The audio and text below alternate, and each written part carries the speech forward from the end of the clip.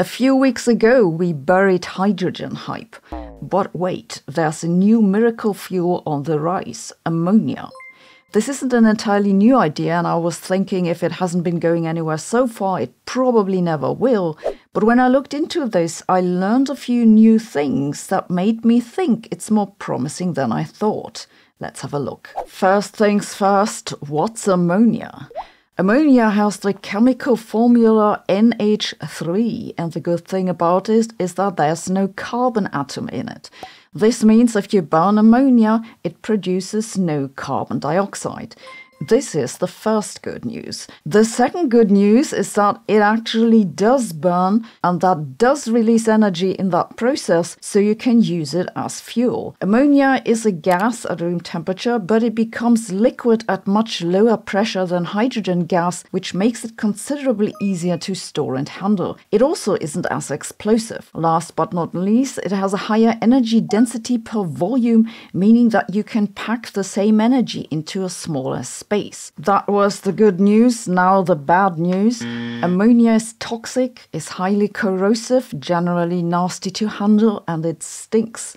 When I say it stinks, I don't just mean it's unpleasant. Ammonia was once used to revive unconscious people. That's because it smells so badly, it basically brings the dead back to life. If you wonder how it smells, ammonia is the characteristic stink of urine. It's also really good fertilizer, by the way, so your garden was just doing his job. Another problem is that while one can use it for combustion engines, the energy required to spark the combustion is much higher than for gasoline. It also burns slower, and the combination with oxygen can produce nitrous oxides, which are a health hazard. This means that while one can use combustion engines for ammonia, these need to be suitably adapted.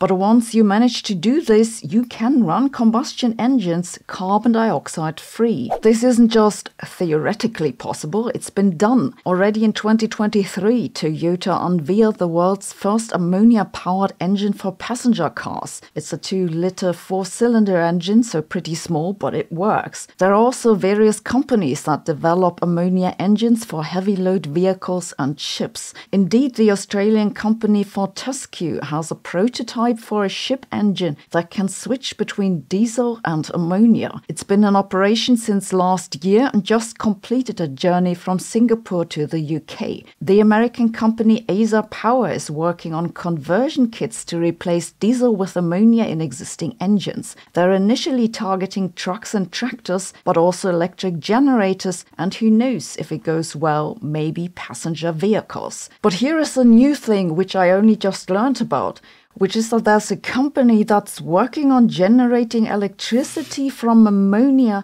to run electric cars with it. They do it by first generating hydrogen from the ammonium. So basically the car's hydrogen powered, but they avoid the problems with transporting and storing hydrogen by using ammonia instead. The startup is called Ammonia, is based in Brooklyn, and is backed among others by Amazon and the oil company Saudi Aramco. Why would an oil company back an ammonia-powered vehicle? It's because at the moment most ammonia is produced from hydrogen. And most of the hydrogen is produced from methane, aka natural gas. And that process, you saw it coming, does release carbon dioxide.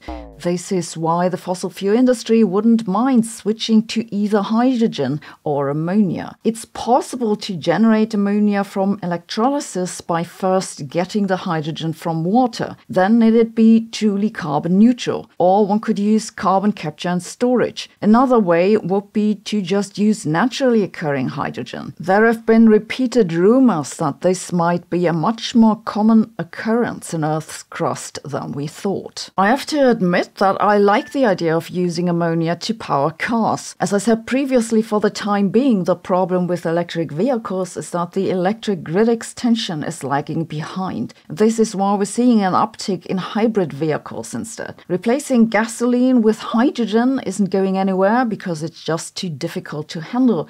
So maybe ammonia is the solution. But wait, there's a big problem here. It's that using ammonia is even more inefficient than using hydrogen directly, because not only do you need the electricity to generate hydrogen, you then also have to produce the ammonia from that and then convert the ammonia back to hydrogen and that into electricity. Each time I think about this, I arrive at the conclusion that fossil fuels are really damned useful. Maybe that's why we haven't stopped using them. Has someone thought of this?